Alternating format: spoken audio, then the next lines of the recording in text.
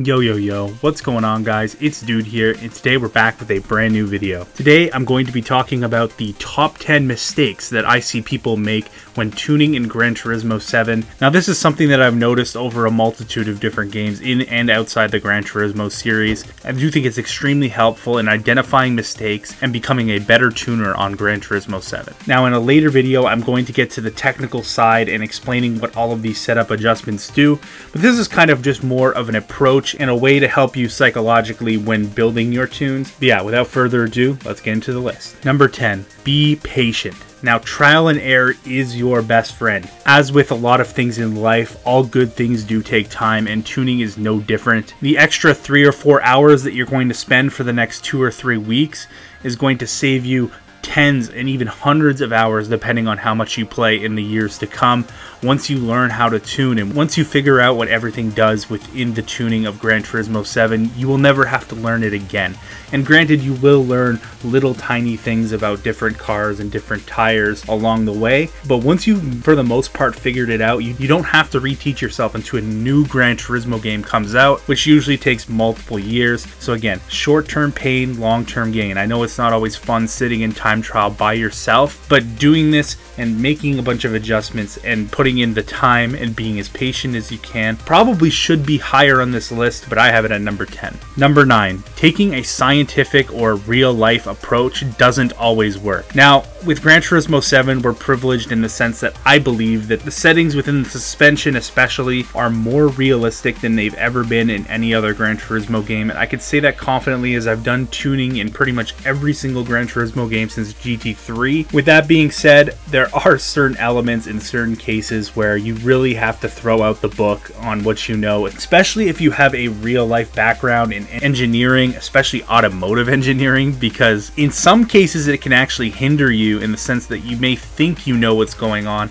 you may think you know what the right adjustment is, but it's not always going to be the correct adjustment in game, and that just goes for any game really. And this goes back to the aforementioned trial and error. I really do think that is the best approach to take when tuning. I'm not saying that having some sort of automotive background doesn't help, but sometimes it could actually be a hindrance, as I mentioned. I see a lot of people message me and tell me over the years that if I went to another racing game or another sim that I wouldn't know how to tune. It's just I only know how to do it in Gran Turismo 7. And honestly, I think my style of learning would actually bode well, because again, as realistic as some of these modern simulations are, a lot of the time they are not completely accurate to real life and have quirks that you need to learn through trial and error and effort. So yeah, throw out the book on real life, because I find on these games it doesn't always make sense. Number 8. Now this one again could have been a little bit higher, but know how to diagnose your car's behavior on track, especially the bad behaviors. It's essential to learning what all of the numbers within the tuning do. So great, your car is having issues with oversteer, or you're wanting to spin out. Now, where is the car oversteering? Is it oversteering under heavy braking?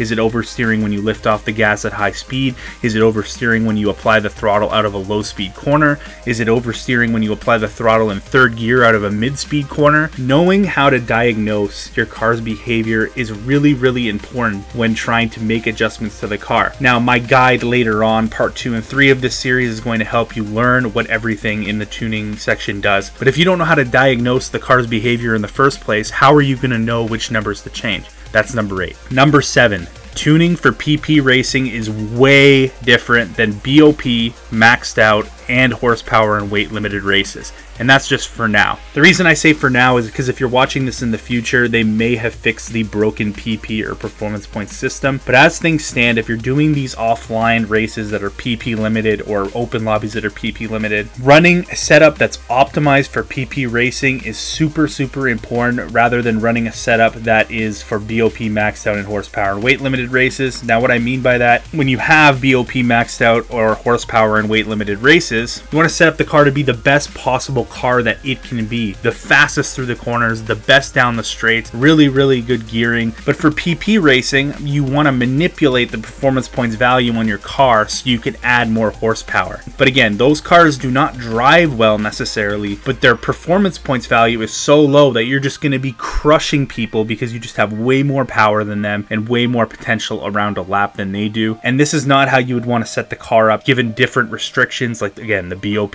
fully upgraded, or horsepower and weight limited races. But yeah, just be aware of that. There are two different types of tuning philosophies that you want to go with. One of them is to make the car as good as possible. The other one is to make the car really bad so that you could add more horsepower. And this is more prevalent in the lower PPs from 400 to 600. You really want to mess up your tune just so you can get more power added to the car. But then, you know, the faster the cars get, the more that a typical setup starts to make sense in the 800 PP range. But again, remember, PP racing tuning different than the other forms of tuning within the game. Number 6.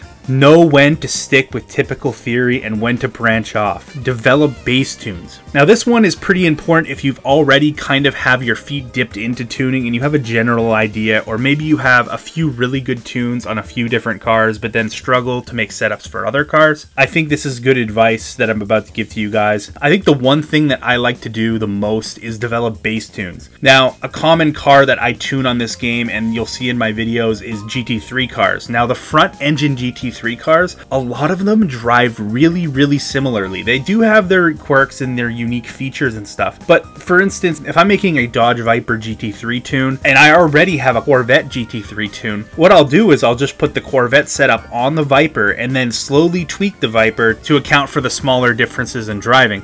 But it saves me so much time to start with a base tune based on another car than start from stock and try to work from there. You don't need to reinvent the wheel if you've already done a good job on another car. Now, on the other side of that, don't want to remain overly rigid on your tuning philosophy, because sometimes when you introduce sports tires as opposed to racing tires, or you have a mid-engine car where you need to compromise certain parts of the setup in order to make sure that the car is balanced, you need to know when to do that. So like if you put the Corvette tune on the Ferrari 458 Italia, for instance, which I just made a tune for, you're just going to spin out after 2 corners and assume that the car sucked. But if you know what to change, that's super, super important, and you have to know when to stick with your typical theory and when to branch off and try new things. Number 5, if you are new to tuning especially, make one adjustment at a time and learn what that adjustment does. Raise your hand if you had a really, really close to perfect setup, made a few adjustments, made the car way worse, and then completely forgot what your previous setting was, and now you're stuck with a car that was worse than what you had 5 minutes ago. I have done that multiple different times, especially earlier in my tuning days. Now, as you become more confident, you could start making multiple changes at the same time, but even me, I really only change 2 things at once and then go back on track to test it, because I want to know the effectiveness of the changes that I made. If I make 2 changes to 2 different things on the suspension, I don't know how big of a difference one of those changes is making, and I don't know how much of a difference the other of the 2 changes is making. I'm just kind of hoping that the car is good, especially if you're trying to learn every element within the suspension, drivetrain, or downforce tuning. You should make one adjustment at a time and try to figure out what that does, whether it's good or bad. Now, number 4. Now, just because I told you to make one adjustment at a time, do not be afraid to take massive swings at that one particular adjustment. I see a lot of people say on YouTube and on forums, they say if you're making adjustments to the car, make small changes in small increments to achieve the best results. Now, if you're really, really close on a setup, that does make sense. Also, if you're in real life where consequences are a real thing and you don't want to crash the car, that also makes a lot of sense. But in a video game, especially while you're learning, don't be afraid to throw the natural frequency in the complete opposite direction all the way. I do this all the time. Even if I'm 90% sure that I'm going to go back to the pits after 2 corners because I don't like it, that validation you get and understanding of what could work and what could not work is a good way of learning tuning and figuring out what that particular car needs. Another thing I like to do, now if I have a certain setting and I think that setting is too oversteery, what I'll do is I'll make a massive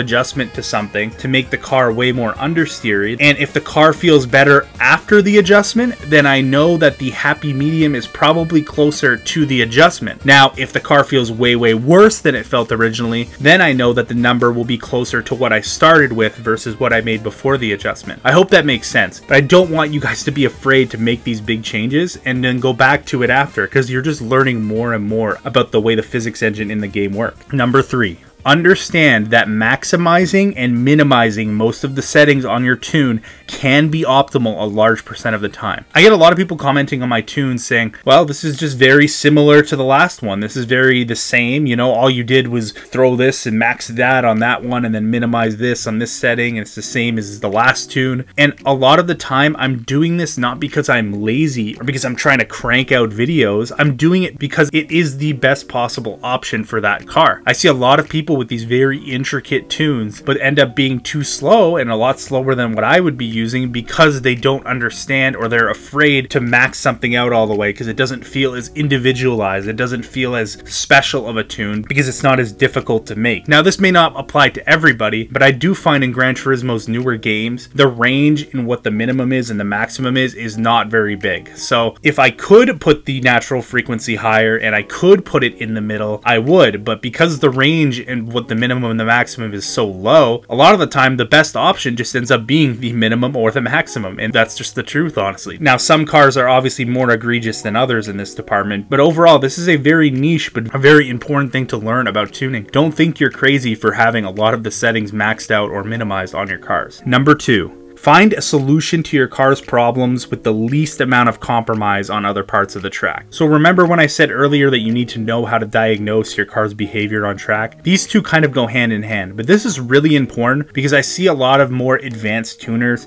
see an issue with their car. So let's say a car has an extreme amount of understeer in low speed corners and a little bit of understeer at high speed corners. Now, naturally, there's a lot of things that you can do to try to fix this, right? But a lot of people will go to things like removing rear downforce or adding a bunch of rear ride height, which in Gran Turismo Sport did make sense. Now in this game, when you add a bunch of rear ride height, for instance, now this is of course just an example, you really lose a lot of straight line speed. So a lot of the cornering speed that you can gain on that understeery car by raising the rear ride height, you're going to lose down the straight. Now on road cars, for instance, there are some road cars that you want to run some rear ride height on because the braking zones are so long and you're going to be going so fast on the straights anyways that the handling benefit is worth it. On a lot of other cars, it may not be worth it. So realize that when you make a change to try to fix a certain behavior on your car, you may be sacrificing something else. If that sacrifice you're making offsets the gain that you made in the other area, then it's not worth it. You know what I mean? Sometimes the fastest possible setup on a car does not always feel the best to drive, and that's just something that you're going to have to accept. And that leads us right into the final mistake.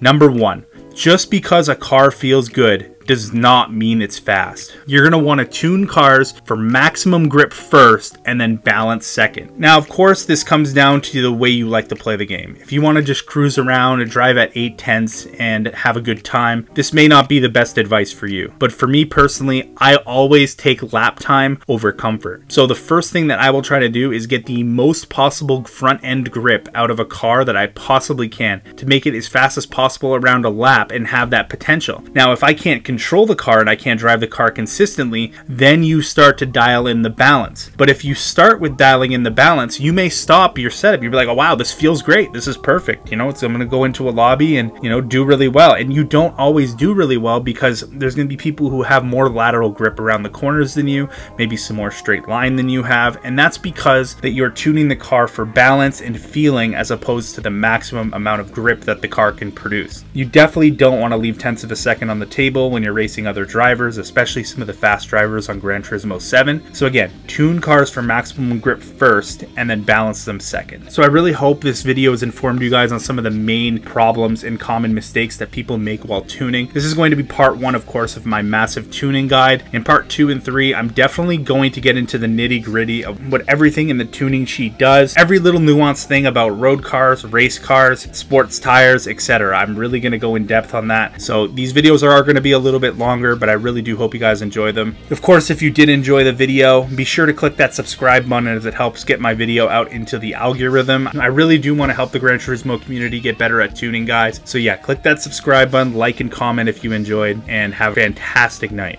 I'm out. Peace.